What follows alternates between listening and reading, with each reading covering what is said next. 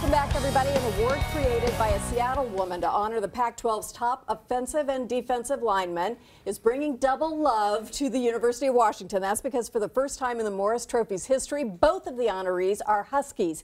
Even more amazing is the fact that this is the only award voted on by players. Please welcome your Offensive Lineman of the Year, Kaleb McGary, and Defensive Lineman of the Year, Greg Gaines. Welcome to you both.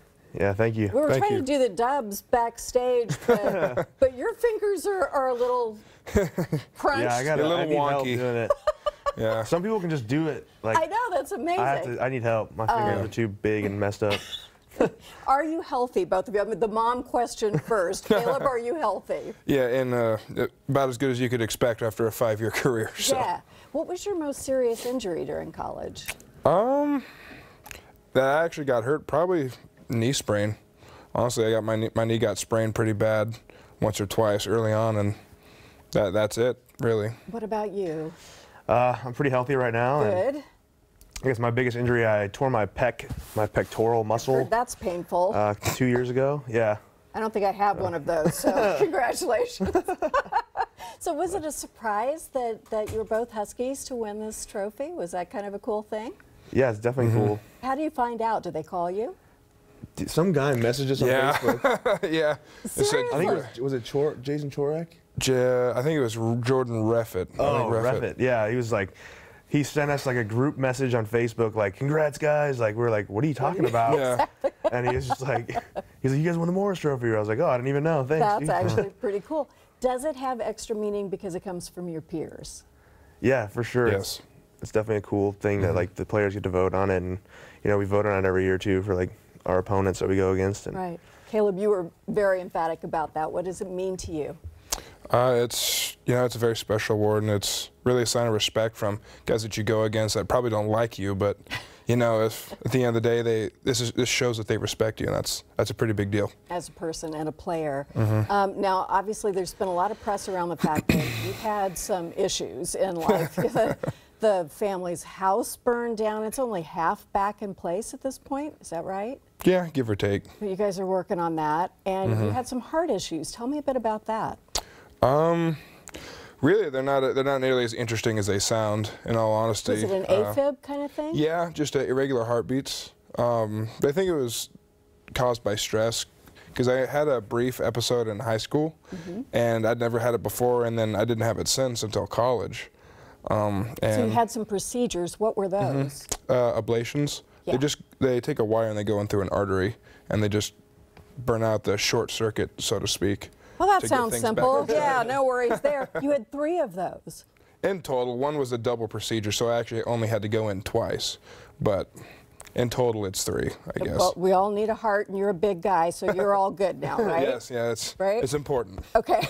How does that sound to you? Like not much fun? Yeah, I mean, that does not sound good to me. Tell me a little bit about Coach Pete and his influence on you guys. I mean, you know, he runs his program like with a built for life mentality. And, you know, he takes good care of us, and you can tell that he like really loves each of his players and is like invested in us. And he just wants to like kind of like raise us up to be like good men as well as good football players. It's fun as a fan to see that, and occasionally to be at practice and to see how that plays out in terms of the way you guys even deal with fans. You get an opportunity to learn how to do that as well. Has that been fun for you? Absolutely. It's you know, being an old lineman, we don't get a lot of love a lot of time because we're abstract players, so to speak. You know, we're not in the limelight, that's all right. It's probably a good thing, if anything. But he really taught us, you know, the good side of that. That, you know, it's good to get attention from fans and stuff, and to give them love and show them attention and stuff back. And it's a really cool thing that he's done for the players and stuff. Well, we like him a lot. I sure respect him. You're from Fife. Tell us about how you grew up and being from this area. There's not really much to say. You know, I mean, honestly, it's been really awesome to be able to stay here my whole football career this far. It's been incredible to go through high school in Washington and then college in Washington. Same area more or less too. That's pretty kind of amazing. A dream when you're in high school here, is someday, you know, run onto Husky Field and you got to do that. It is. It was awesome. Greg, what about you? Well, I grew up in Southern California, in a little town called La Habra. And, where there's maybe that much more sunshine than here. Just a little tiny bit. Yeah, it's pretty nice weather down there. And I actually was committed to Boise State. Right, and then you followed Coach Pete here. Yeah, I didn't even have any Pac-12 offers, so. It worked out okay. It was a free Seems upgrade like to the it worked Pac-12, out for you. So it was real nice, yeah. So this thing is all wrapped up now. The next thing that happens for you guys is the draft, right? So where are you in that process? What happens in terms of your projections, what you have to get ready for, how kind of a big swirl is this activity that happens once you're finished with your college playing days?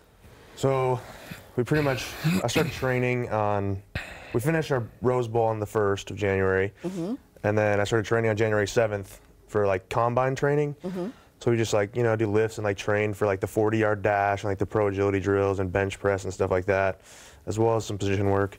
And then we're both heading to the Senior Bowl next week. That'll be next Saturday, the 26th. And then after that, we're back to training until the combine in March. Yeah. Same thing for you? Same deal. Yeah, same Is the exact combine deal. at all intimidating since it's the next step up, or is that just kind of normal stuff for what you've been through your whole life? I mean, I'm interested to see what it's like because it's different than UW's Pro Day, which is all we've done up till Right. now. So it's an exciting thought, to be doing a next level thing in terms of that. But reality is, it's just a lot of the same things we've already done. Are your folks excited? Yes, I would say so. Yes. What about yours? Definitely, yeah. Do you have any thoughts about where you'd like to go? Seattle. Yeah, I wouldn't mind staying in Seattle. That'd be nice, yeah. That'd be But pretty cool. I don't know, I'd be happy to go anywhere, so. Anywhere that wants me. Those are good answers, and that's right. What are your best memories from being on the Husky team? There's a Doesn't lot have of to good be memories. just one, just a few that we might remember as fans as well, or maybe not. Winning those Pac-12 championships was pretty good. That's not bad. Yeah. Both times was all really good memories. 2 out of 3 years. That's pretty cool.